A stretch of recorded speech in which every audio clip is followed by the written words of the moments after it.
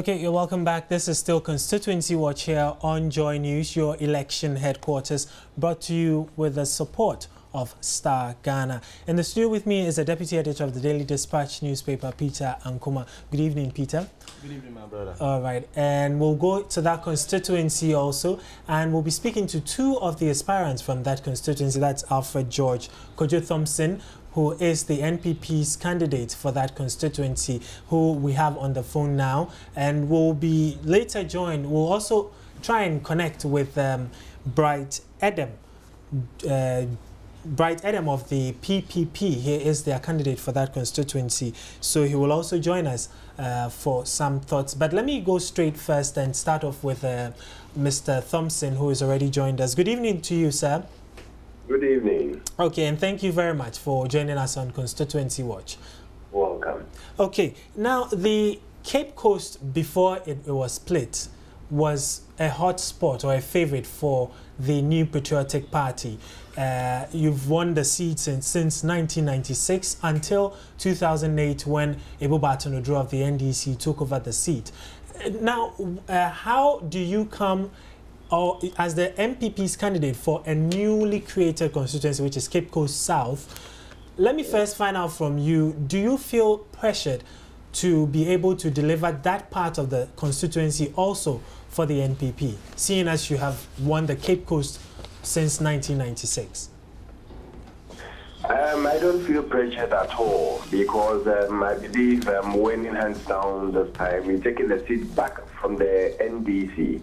Because for the last 4 years, it's been a non-performing asset. We've been seeing within the gates of the NDC, and everyone can attest to it in Cape Coast that the usual parlance they use, they haven't seen anything. There's no development in Cape Coast. There's nothing that has been done. There's no help. The lies that they told us, they've all come out, and they see that it's not in their favor to vote for the NDC again. So at this particular point in time, I can tell you with full confidence, with God being our helper, we're going to win this seat, and we're going to win it. Okay. All right. Okay. Thank you. Just stay on the line with me there, Alfred. We're joined now by Bright Edem Jopanu. He is the PPP's candidate for the same constituency. Good evening, Mr. Jopanu, and thanks for joining us.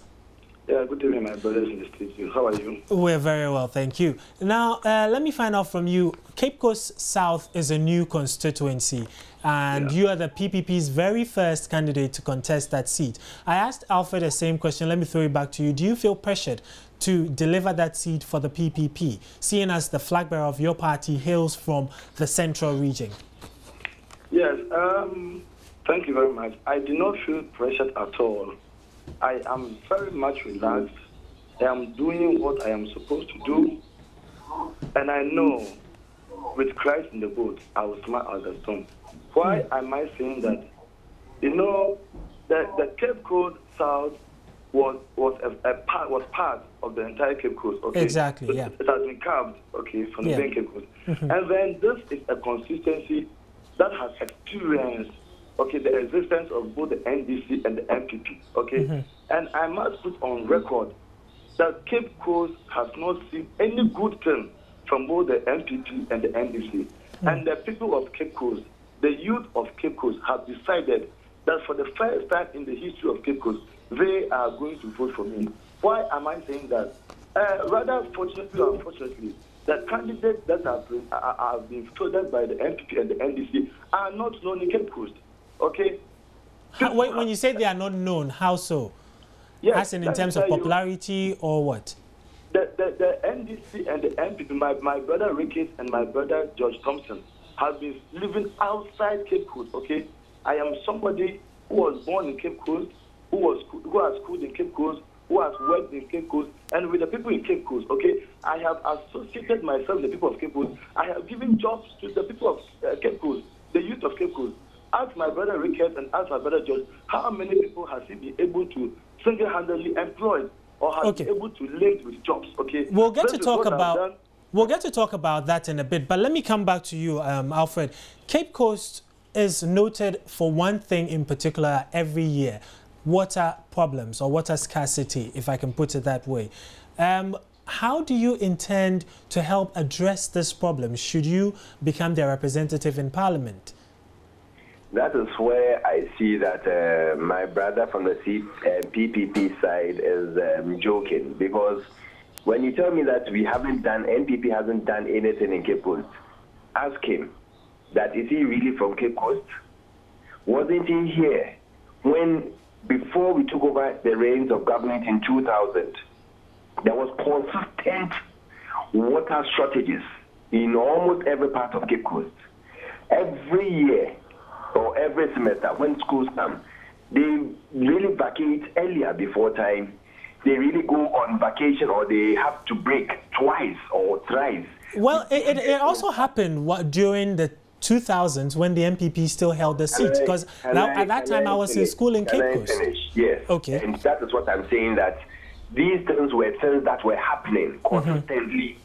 In 2000, before we took over, we told them that, listen, when we come, give us the first 4 years and we are going to solve this water problem. When we came, within the first 3 years, we solved the water problem. Water was flowing till recently. I don't know whether it's a magic wand of the NDC that it starts all over again, or things go bad when they get into the reins of government. But the truth is that it was solved and there was no water crisis within, from the after the third year or so that we were in power. It was consistently flowing. Everywhere you go, you get water, and it's just like the electricity problem that you are going, the dumso situation that you are having now. Okay, so what are your specific plans for addressing the water problem? Since when we come back, the same way we addressed it within the first term of our governance, we are going to do the same thing. We are going to address the problem. How exactly? I'm sure your people would want to know exactly what plans. We are going to tackle it head on, and we will address the water problem. We are going to solve it.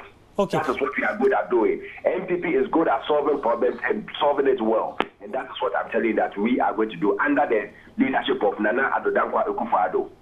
Okay. I asked that question because some people in the Cape Coast are also worried about how long the Kakum River, which is the main source for drinking water in the community, is even going to last, because human activity around the river is actually threatening its lifespan. So if you say you're going to help improve, that's why I wanted to know what specific plans you have for improving water supply in the constituency vis-a-vis the concerns raised about the dying, if you like, river. You were here when in 2000 we said that as soon as we took over the reins of government, we are going to solve the water problem.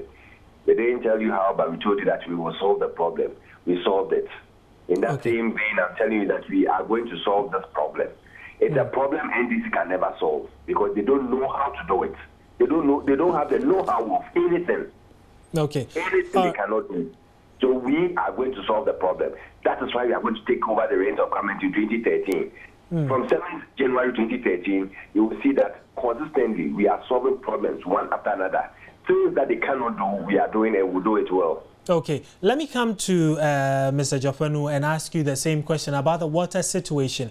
Do you have a specific plan to help address that situation? My brother, thank you. You see, my brother George made a statement which is very laughable, okay? You were in power, okay? You were in power, and you are saying that when you come back, you solved part of it, and when you come back, you come and resolve the rest. No, he said when they were in power, they solved the problem. He's saying that when they were in power, they solved it, but they couldn't finish it. No, he didn't. Well, he didn't say they couldn't finish. When they take the reins, when they take the reins of power in 2000, Mr. Thompson, if you can allow Mr. Jofanu to speak. No, but let's not bring up Okay, Mr. Jofanu. I think we should be very civil on the line. Okay, when he was talking. Sure, Mr. Jofanu and Mr. Thompson. Okay, Mr. Jofanu, what he said was that when the MPP came to power from the 2000s, they solved the water problem.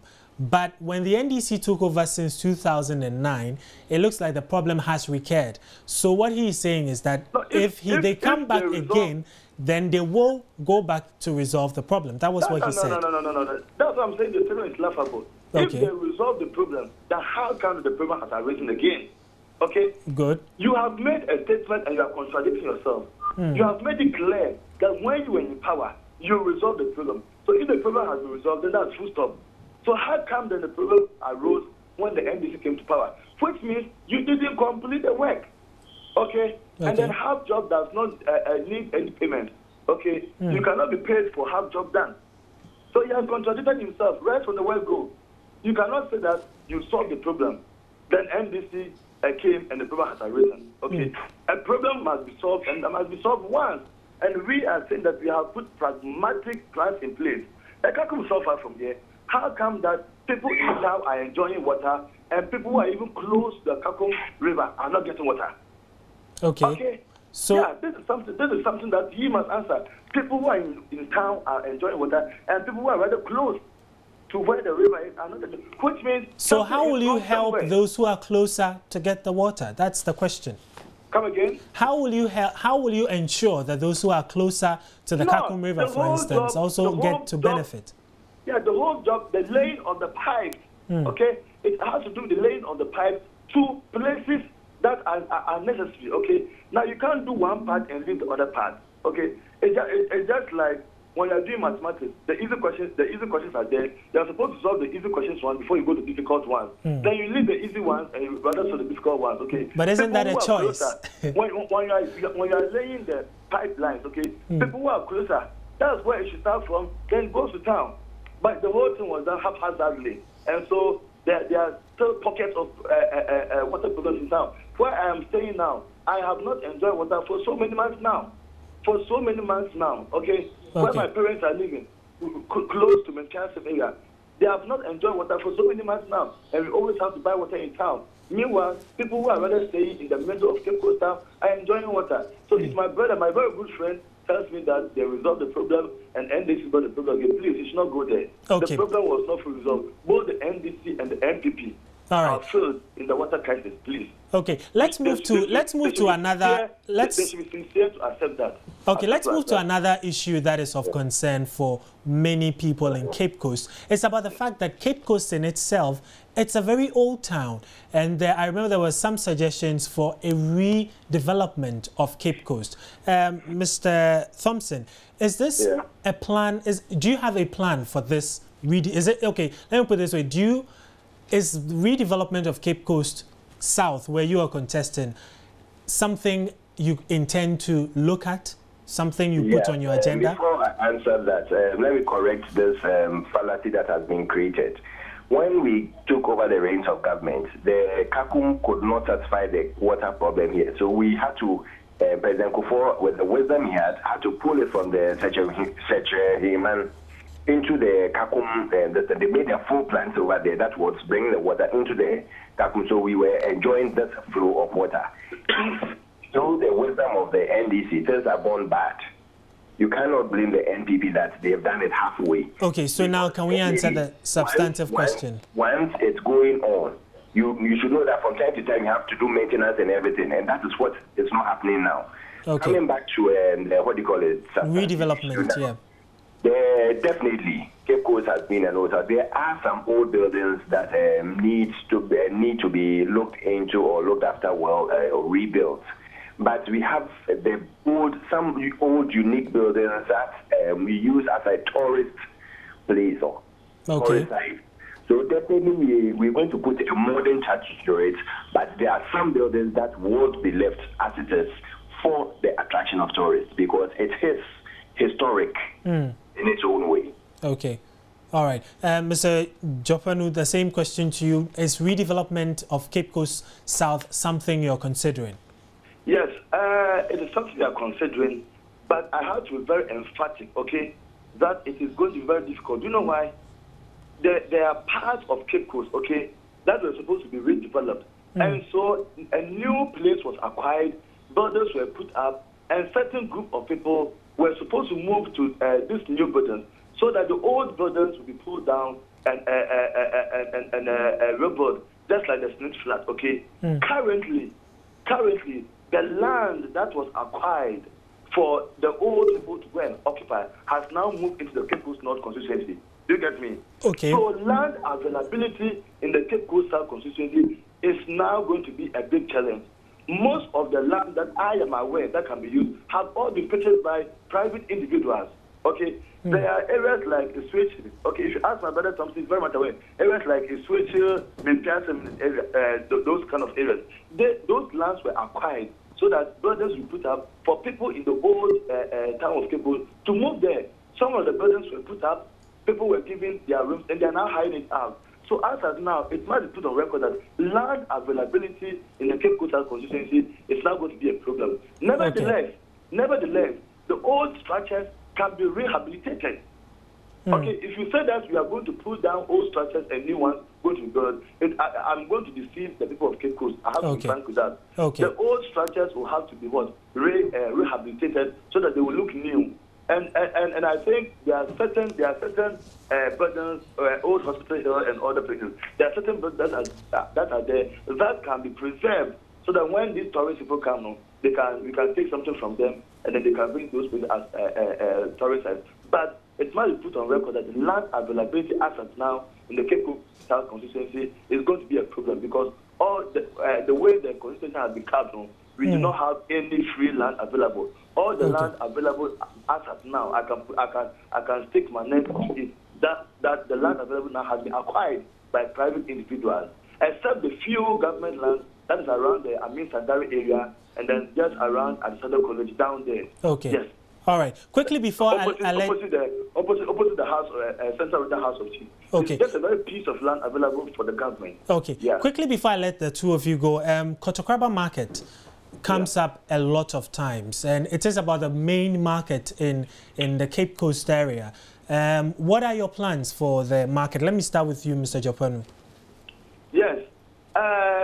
The Kotokraba market has been politicized for so long a time. Okay, and it is something that the PPP party, okay, had it in its plan to put up a modern market complex. Okay, it is part of our agenda to give the people of Cape Coast a modern market complex. Only for the current government to come and tell us that there are some people from Chinese coming to put out the market. Now come to Cape Coast and see what is being done. Because of politics, because of elections, some temporary structure is being put up so that the market women will move there for the actual construction of the market. So will you still go ahead with your plan for an ultra-modern market for Kotokraba? We will still go for an ultra-modern market complex if you come to power. All right. Let me clarify this. We're running out of time, so if you can just sum it up for me in 30 seconds so I can ask. We do not intend to abrogate any project that has been started by either the MPP or the NDC because we are prepared to develop Ghana and Cape Coast for that matter. So whoever starts a project when we come to power, we shall continue it. Okay. Thank you very much, Mr. Bright Edem Jopanu, the PPP's parliamentary aspirant for the Cape Coast South constituency. And Mr. Thompson, before I let you go, also, Kotokraba Market, what are your plans for it? Before we left government in 2008, we set aside $4 million for the Kotokraba market. As I speak now, we don't know whether the money has been Woyomized or what. And we've been asking questions about it. As I speak now, we've asked the MC several times how much the Kotokraba market is costing. Where are the designs for the market? And who are the contractors? Up to now, they haven't been able to provide any answer. As I sit here now, I've come across some document showing that the Kotokraba market is going to cost somewhere in the region of $28 million, which I feel it's quite on the high side because I don't know how you can go and build this market for $28 million when the same designs were what we are using for the $4 million contract, which was taken out of the remaining 150 million euro bond that was left. We set aside 4 million for Kotokraba, 4 million for Bajate, and 4 million for Mankesim. The money is gone, and fine. The MP said that yes, we left the money, but they've used it for something else. So I have asked about that. What is the other thing? What I'm saying is that at the end of the day, once we come back to power in 2030, which we are going to start, we're going to look at this market holistically and make sure that we are going to rebuild it to the design which we expected or we've left for them to do, which they haven't. We're going to put in all the nursery schools and all the equipment that are needed for an ultra-modern market. Okay. So the Kotokaba market is going to be built. At the moment, the site is being handled by about 10 people with over millions of dollars contractors. They claim that about 2 months ago, the president said the papers were on his desk and he was going to sign for it. And up to now, he hasn't finished signing. I don't know whether it's the pen that is missing or the papers are missing. All right, Mr. Thompson. For it. Okay. And we are saying that as soon as we get into power, we are going to put everything in place to make sure that that market is built within the next 4 years. All right. Because we need to build a market for them. The people are suffering, the people are crying out, and they are shouting that they don't have anywhere to put their waste. And that is a problem for us at this time. Thank you very much. That was Alfred George Kojo Thompson. He is the MPP's parliamentary candidate for the newly created Cape Coast South constituency. Earlier, you heard me speak to Bright Adam Japonu, who is the PPP's candidate for the same constituency. But let me come back to the studio and start with Peter here. Peter, there's also another newly created constituency. Sure. And this one is coming out from a mother constituency that has been dominated by the MPP over the years. Exactly, for so many years. Sure. Are we likely to see any change in dynamics this time around? No, really. This particular one, for us, we believe that the MPP has an edge. Okay. In that, you see, when you look at, in all constituencies, you will find areas or electoral areas that are, or that the political parties derive their support base from. And so you will know the strength of the political parties in terms of where they get their core support base when you look at the electoral areas and the polling station results over the years. And so, even though Fantis are liberal, meaning that they do not vote based on party lines, or they look at what we say issues. They look at all manner of basket of reasons to vote. Cape Coast has been a constituency that over the years the MPP has had an edge. Is it because the MPP has sort of attended to the particular needs or the issues of the people, or it's just like traditional strongholds where they feel a sense of belonging, so and they just vote? Yes, both. And in a sense, when you look at Central Region, even though they look at all manner of reasons to vote, there are some constituencies within the Central Region that the political parties derive their strength in terms of having their chunk of support base from. And Cape Coast happened to be one that one could easily say was saved for the MPP. It's an area that the people feels much more comfortable associating with the MPP than any other political party. But of course, the other political parties also had some chunk of support base from some electoral areas or some constituencies within the Cape Coast. For instance, when you look at the London Bridge area, the Low Coast at the Saddle, the Chapel Square, Victoria Park area, Bofuyedu, those were areas that the MPP has always dominated. And these are areas that form the Cape Coast South constituency. And so, but before I come to the nitty-gritty of that, let me give you some history of Cape Coast. You know, the two main political parties that has dominated the Cape Coast constituency was, of course, the two dominant parties, the MPP and NDC. And until 2008, the MPP has been winning. And the reason why the MPP lost in 2008, when you read Atake's book, it gives you a hint as to why they lost the seat. Apart from that, also, we also picked up signals why they lost. Of course, they presented a disunited front in 2008. And again, from Atake's book, some of the party's old folks were sort of also sidelined in terms of campaigning. And so the areas that I mentioned that the MPP sort of had always been winning, in 2008 reduced in terms of the margin of victory that they won in those electoral areas. For instance, in 1996, when Madam Christine Cheche contested, she won the constituency with a margin of victory of 4,564 against Valis Achianu of the NDC. In 2000, Madam Christine Cheche again contested, and of course the the issues that we dealt with at the other time about the wind of change. Yeah. And you know, Fante is very liberal. They look at issues. They look at whether, you know, by 2000 also, the NDC as a party had become unpopular in terms of they've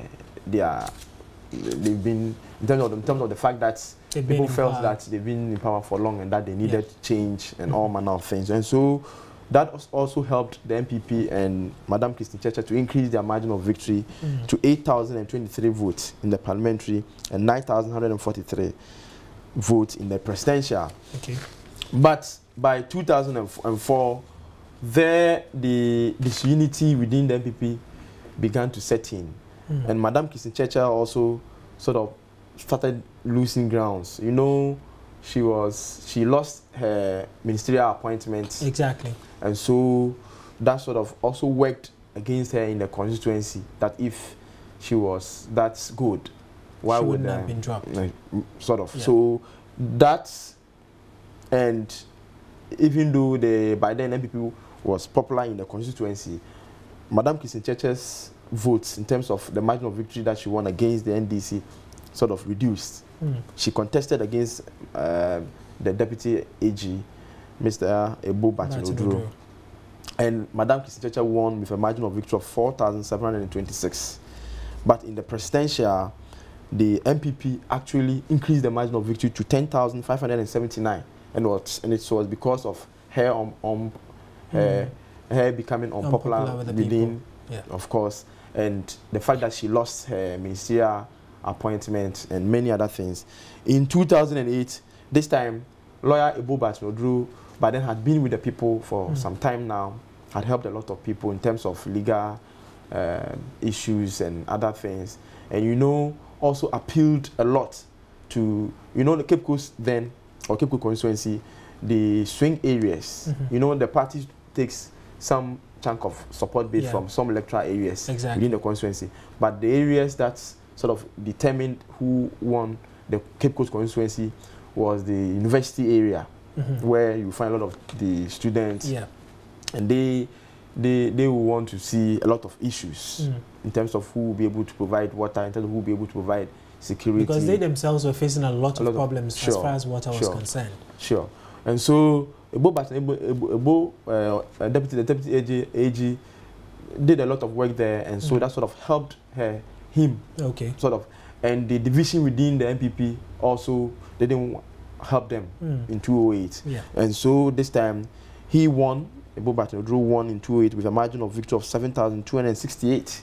Quite surprising. But in the presidential, the MPP lost to the late president, and NDC by a margin of victory of 5,976. And that should tell you that Ebo Batino then was so popular that helped him to win the constituency.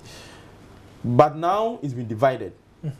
And an analysis of the electoral areas, and like I said, the polling station results shows that the NDC can boast of their core support base from the Cape Coast North area. Not the South. And not the South. Okay. The South is dominated by the areas where the MPP will always win.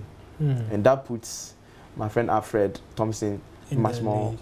But there are quite a number of issues that are coming from the South as well. The issues I run by them, the issue of water, the issue of the Kotokraba market, which has always been on the front burner, and yet nothing is done about it. And yet we see them vote in a particular way. Are we likely to see a change that, okay, after how many years of talking about Kotokraba market, we haven't seen anything done, but at least now when the stand government has begun working on the market, is it likely to tilt their voting pattern a little bit, or still it doesn't really matter because the MPP has a strong role? It is going to play a role, but when you look at an analysis of the constituency, gives the kingmakers here, I mean the floating voters, who would have determined who wins the seats here. They are not much to be able to tilt the constituency to a candidate who will be able to sell or who will be able to market himself very well. Unfortunately or fortunately, the MPP can't boast of the much more areas where they can get their core support base from, and that puts Alfred in the lead over his I understand the NDC's candidate isn't particularly popular. Is that also something that's working against him in that constituency, which perhaps puts Alfred in the lead? Sort of, but the PPP candidate is somebody who is known within the area. Yeah. And of course, he's been able to, you know, sometimes the people will also want to feel much more comfortable. They will want to see that you are with them. Yeah. They will want to see you when they are having some social functions, funerals, sort of talk of all manner of social functions. They want to see you around so that they can at least boast of, oh, the MP or the an aspirant was around when I was having my wedding or sort of.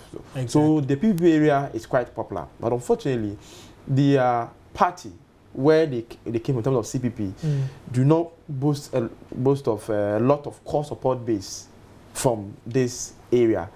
So quite clearly, it is a contest between him and the MPP. But of course, depending on how the parties adopt strategy in terms of campaigning will help.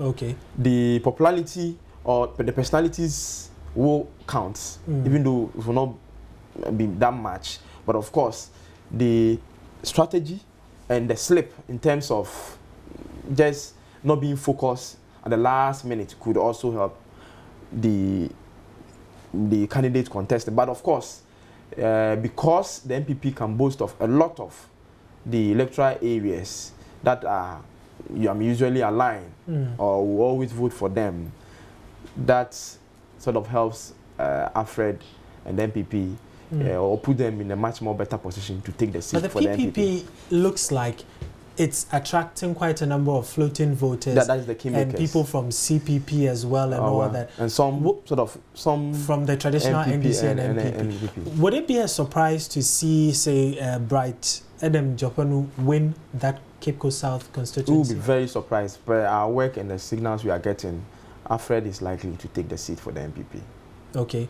So it's, for you, as you see it now, it's a straight fight between Alfred Thompson of the MPP and Adam Jopanu of the PPP. Yes, for now. But of course, the NDC can boast of some chunk of support base, but that is not, their core support base is not enough to win the seat for them or to take the seat. I asked because I saw a message someone has sent us who kind of thinks that, where is it?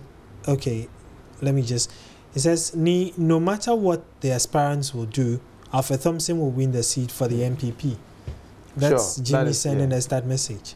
Yes, because they can, like I said, most of the electoral areas that falls within this constituency are areas that they have always been winning. And now that they are united, now that Alfred has been able to bring some patrons that felt sidelined in 2008, he's able to bring them on board. You remember he launched his campaign and former President Kufuor was there. A lot of the old rules were there. Yeah. That unity is helping him a lot. Of course, his personality, he's been in the constituency for now. You know, he comes from there, but he wasn't based there. But now he's moved. Okay. He moved up, I think, about a year or so. And so he's doing a lot of work. Okay. This one is from Richard Question of Insu. He says, these arguments will not solve the water problems of the good people of Cape Coast. I ask that they should hit the ground running and stop the explanation, because leadership is all about taking responsibility. Thanks a lot for your message, Richard. And this one from Onassis. He says, since Mr. Thompson is not sure of the supposed documents, he can't save his image not to use such mysterious amounts for your message is not too clear. If you can probably send us that again, we'll appreciate that very much. But sorry, you nearly said Alfred. Exactly, because I was going to ask about the personality issue. How much of a factor will it contribute to this particular race, apart from issues? It is. Will it be as big as issues will be? You know, the kingmakers will want to look at the issue of personality. They will want to look at the issue of the message and the strategy that the parties will adopt, how focused in terms of campaigning they will be. But unfortunately, within this constituency, the kingmakers are not that much. Okay. to be able to look at all those things to determine who wins the seat.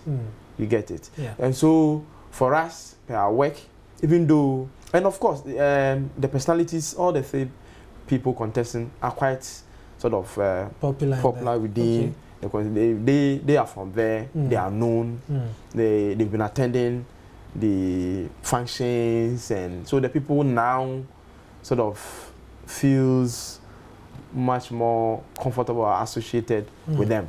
And so the advantage that Alfred is having now is that he can boast of that core support base, which is intact now because now they are united. And now his popularity is helping him. He's adopted quite a good strategy.